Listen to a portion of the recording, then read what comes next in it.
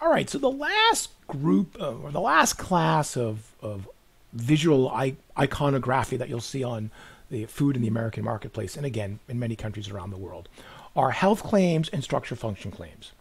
So health claims are very specific because they always state a disease or some disease associated actual thing, right? So Cheerios may reduce your cholesterol, and it literally says, and you can't see it in this image, diets high in soluble fiber may help reduce the risk of heart disease. It actually states a disease. That's a health claim.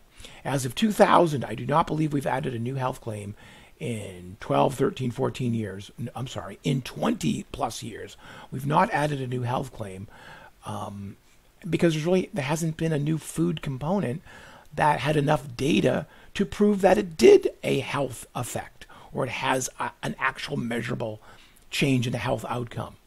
So fluoride has a health claim, intake of calcium for bone density has a health claim, soluble fiber in your cholesterol has a health claim. There's 14 of them, okay?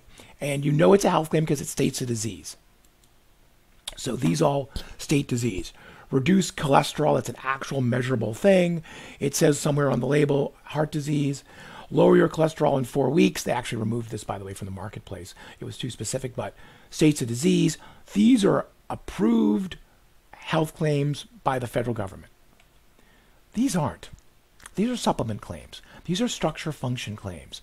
They say things, but they're not exactly a disease, or the things they say aren't exactly diseases. St. John's wort supports emotional health. What does that mean? Now, they're selling it secretly as you're using it for depression or anxiety. It's never been proven, by the way, to treat those nor cure those.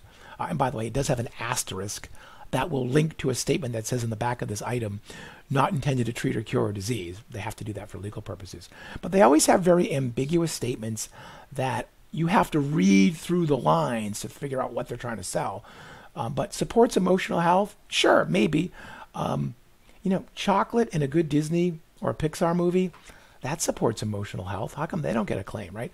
That's a structure function claim. It never states a disease. Ginkgo biloba, never shown to actually do anything.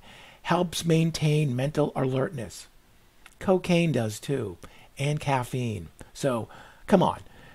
It's not a health claim. It's not approved. But because it's not a health claim, it's fairly unregulated. That's why they can play with their wording and get as close as they can to that cliff. Never state a disease. And again, they also have a little thing you're gonna turn the bottle around and it's gonna say, not intended to cure or treat any disease. They have to do that for legal purposes. So if you look at these, right?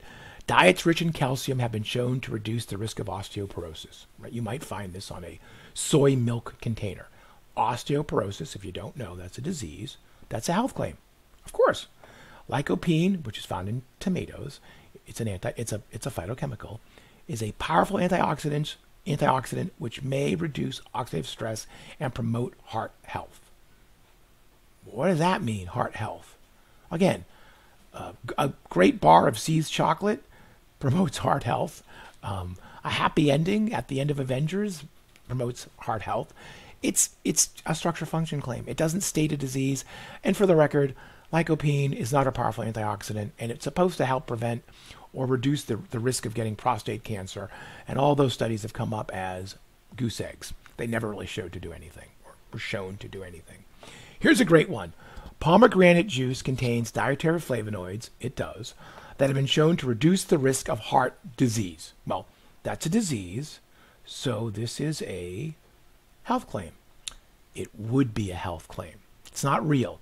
Pomegranate juice does have dietary phytochemicals, which actually have a lot of interesting effects in animals, which appear to be heart healthy. They, as far as I know, have never applied for an official health claim, nor have they received an official health claim. Palm Wonderful, one of the most kind of biggest icon of the pomegranate juice market, they've said all sorts of things on their food products, and they have been told by the Federal Trade Commission repeatedly to stop doing it. Because, does pomegranate juice help prevent heart disease? It very well might, but you need to get approved by the powers the powers that be to have an approved health claim. As of the making of this video, they do not. Neither does red wine, neither does dark chocolate, neither does black tea. Those all may be preventative dietary food items or foodstuffs that help with heart disease or lower your heart disease risk over time. But they're not approved as of the making of this video for an official health claim. All right, that's it for chapter 2. Sorry for some of these were kind of long. It's what it is.